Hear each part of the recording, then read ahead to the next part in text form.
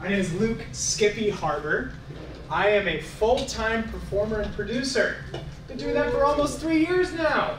We're on year 3, it's crazy. My hometown is Overland Park, Kansas. Education is a Bachelor of Art in Journalism from Ithaca College. Graduated in 2018. Am I a goofball?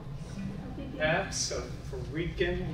Here are the 4 topics that we're going to be tackling today, folks. My failures and successes as a performer and producer. I'm going to give you direct case studies, numbers, all that stuff of how I've built my career to what it is. So I'm going to hype myself up a little bit. But then, your work as artists. We're going to be doing all kinds of partner discussions, popcorn discussions, group discussions related to your art and your expressions. Then I'm going to go on a little bit of a platform about long-term thinking and how that is what is going to save the arts for any and all of us. And then last, but certainly not least, we're going to have a big old questionnaire. Seriously, you can ask me anything. This is the time to do so. In my life, as someone who's failed and succeeded at a lot of different things, there are no stupid questions. Because sometimes those questions are the exact thing to help you get the answer to propel forward in everything that you're doing. Topic 1, folks, my failures and successes. Gatekeeping sucks. Here's how I've screwed up and thrived. Success story 1 of 2.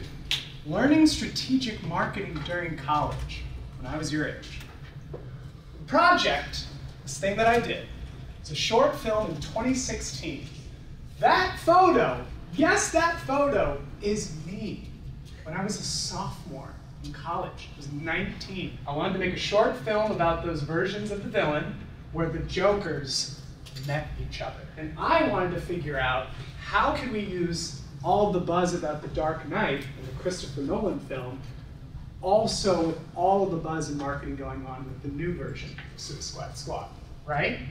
I had to back up on my own ego, back up on my own artistic idea and go, how is my project going to be relevant to the trends happening now, but also add to the canon of culture that might already exist for a particular topic? It's time to talk with each other. Who's ready? Anyone? Yeah, you're like, sweet. So, as artists, how can we connect with folks authentically? Exercise number 1. You must summarize your art in 1 word. I'm going around to each and every one of you. I'm snaking it. I want to hear that 1 word, okay? This is rapid fire. Fiber? Stolen. Stolen? Yeah, bro. Nice. Everything's a remix. Topic number 3. All right? Long-term thinking saves the arts.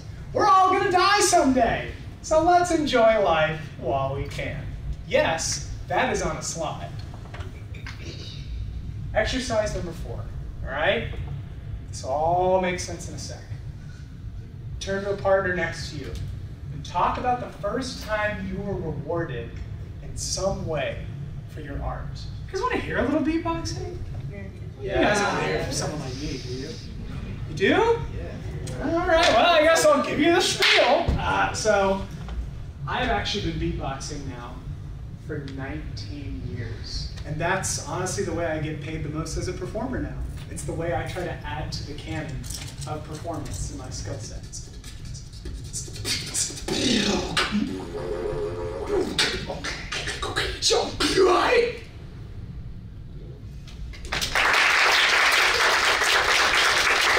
Thank you all so freaking much. It means the world to me. Now, I get that was wild. I get that was crazy what I just did. But as you've been thinking about your mediums, as you've been talking about your artistic history, each and every one of you has your own unique and individual voice within the industry that you're practicing. I cannot encourage that enough. This is the question and answer section for moi, what I do, anything that I've said today. I am accessible to all of you. My goal is truly to be here to break gatekeeping culture, break down any taboos or things that you're going. I want to be a friendly face as you continue your journeys. Whether that means it becomes a hobby it becomes your part-time work, or it becomes your full-time work. You're artists. You should be celebrated at whatever scale you see yourself in. And then last but certainly not least, a little bit of words of wisdom. I have not revealed this yet. I always keep it for the end of every presentation that I do. I beatboxed earlier. That's an identity, right? Did a little bit of teaching. That's an identity, right? An educator. What you probably can't tell is that when I was 11 months old, I received a life-saving liver transplant. So based on my personality today, as you've probably guessed, everything that I'm part of is a second chance. And when I was younger, I think I had a lot of toxic optimism. I was that kid in high school who was always saying, no, everything's great, everything's okay, everything's great, without acknowledging any of the ruts or the problems.